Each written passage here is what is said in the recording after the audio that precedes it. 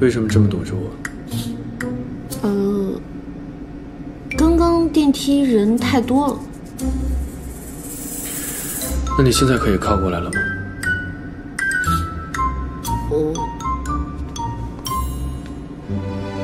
我很可怕吗？没有啊。那昨天在江雪面前，你为什么不拿出平时对我的样子来？我倒是想了，还不是怕别人知道你的事情。我不要你担心我，我真的很想跟你保持距离。每一个我分手的女人，只要她们得到她们想要的，就可以好聚好散。但为什么你不一样？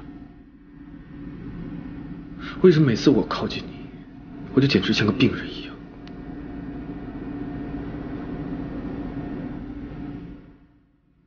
我靠近你，我才生病。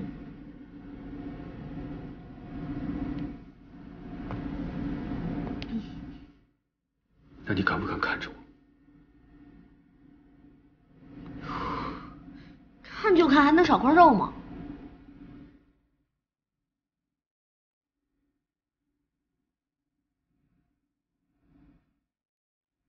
我是绝对不会喜欢上你这种女人的。我今天就从你的眼睛里看到我们所有的过去，所有好的、不好的，我都想知道。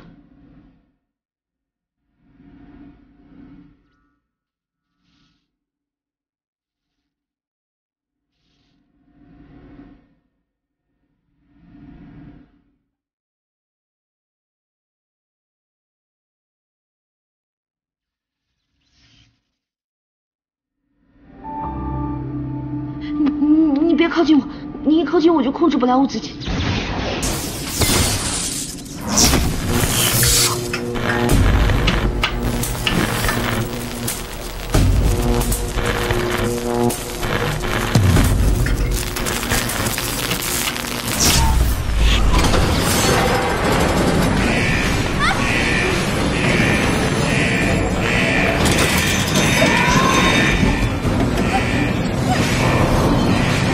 没事吧，小七？别靠近我！别靠近我！别靠近我！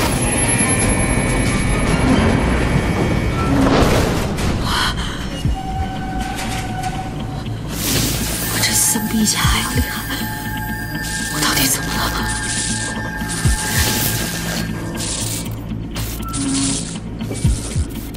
你没事吧？别靠近我！我求你了，你快想办法出去！我控制不了多久了，电梯会掉下去的。你快点想办法出去！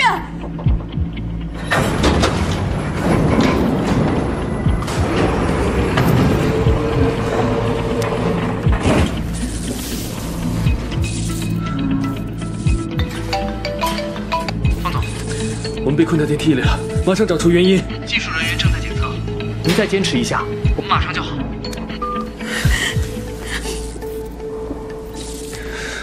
你有电梯恐惧症吗？没有，别靠近我！别靠近我！来，别靠近我！闭上。你别靠近我！别这样，小七！求你了，我就是个灾星，我会害死你的。就算你是我的灾星，那我就是你的福星。我不会死，你也不会死的，小七。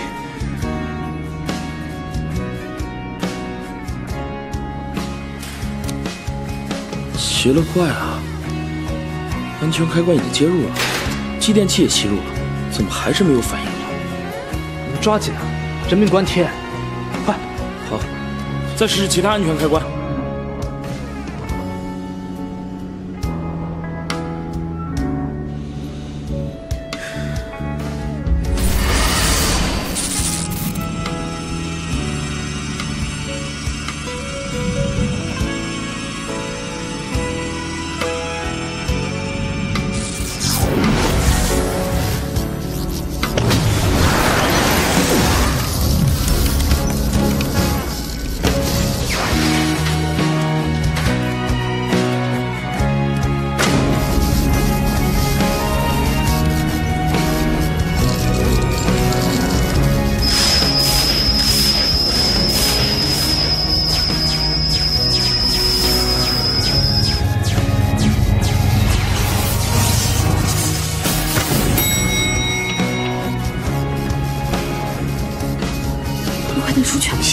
出去！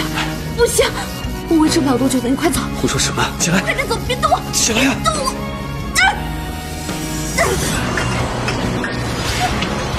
别管我！快出去！走！出去！方总，一起！方总，出去！方总，您快出来！方总，方总，方总，方总！我说了让你出去的！我现在能量消耗很大的，很难让电梯再开一次了。你为什么不出去？因为我知道你很恐惧，我不可能一个人出去。如果我出去的话，那恐惧的人就是我。我宁愿待在这里陪你，我也不要一个人出去经历那种失去你的可怕。你都忘记我了，还有什么好失去的？没错，你在我眼里就只是个无足轻重的人。可是我觉得很奇怪，每一次我一想你被欺负，我总是很生气。如果我是方烈的话，我早就替你把那些巴掌一个个扇回去了。可是我今天是方冷，我不可以这么任性，我只能在远距离默默地关注你。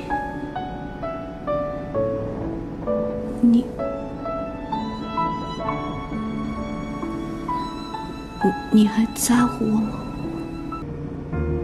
你说呢？谢谢。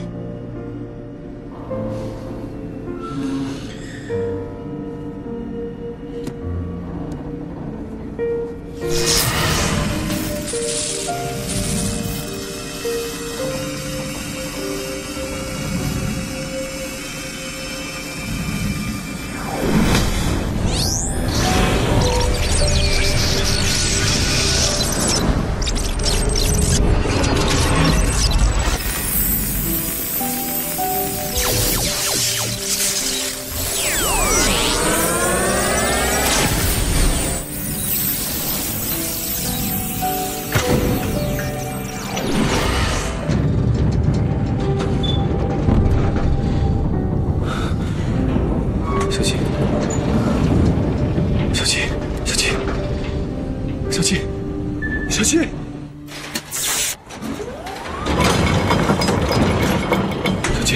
七，小七。